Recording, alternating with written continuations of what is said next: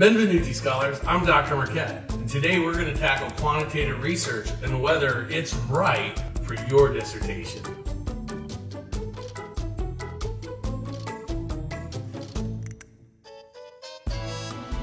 Now I know what you're thinking, I can't do math.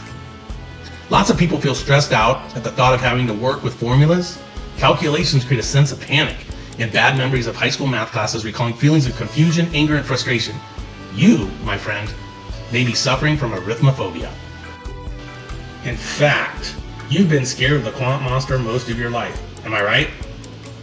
Look at those intimidating eyes, those ferocious teeth, that menacing grin. You've been so petrified of the Quant Monster that he's held you back by the fear he inflicts. It's like the Quant Monster has devoured you whole. However, what if you could save time and money by taming the Quant Monster? Most scholar, practitioner, doctoral students say they want to get through the dissertation process as quickly as possible. Scheduling and conducting interviews and/or focus groups could take weeks or months, but collecting quantitative data is normally much quicker, hours or even minutes if the data is archival. Creating codes and themes, let alone writing chapters 4 and 5, could take months. However, no coding is necessary for quantitative studies, and you can start writing those same chapters almost immediately. A quick point about IRB. Not always, but in some cases, in quantitative studies, your data may be archived. And if it's archival data and it's de-identified, that can lead to quicker IRB because your study would be deemed exempt. In other cases, when your study doesn't present anything beyond minimal risk, it would be deemed as expedited. And in these cases, quantitative research can actually be quicker when it comes to IRB. Another consideration for saving time comes down to a question that every doctoral student must ask themselves. Am I a strong writer? If you're a student who wants to pull your hair out at the thought of writing, or when you read feedback about your writing, then keep in mind that quantitative studies are normally much shorter than qualitative studies. What that means is that there is less writing involved, and therefore less anxiety and frustration with the writing process compared to a qualitative study.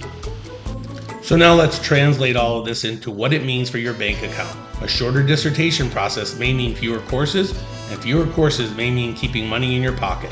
Similarly, shorter dissertations may mean a shorter contract with an editor if you need one, and we know editing services are not cheap. So all these considerations come down to the main question: when do you want to graduate? For many, quantitative studies are the ticket to a quicker journey to the cap and gown. What if the Quant Monster is actually not all that scary? Did you know there are tools that are available to take the fear out of working with math in your study?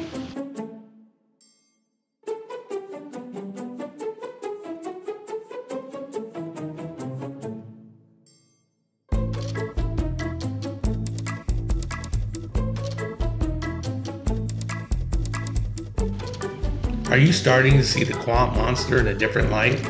Could it be possible that he isn't as bad as you once thought? Instead of choosing a qualitative study due to arithmophobia, instead evaluate what might be at your fingertips for a great quantitative study. Do you work in an environment that has a large number of potential participants? Do you have a realistic access to archival data that an organization has been collecting with surveys and kept in files for months or even years? Possible large groups could be teachers, parents, nurses, students over 18, or any large group of employees. Remember that it all comes down to site authorization.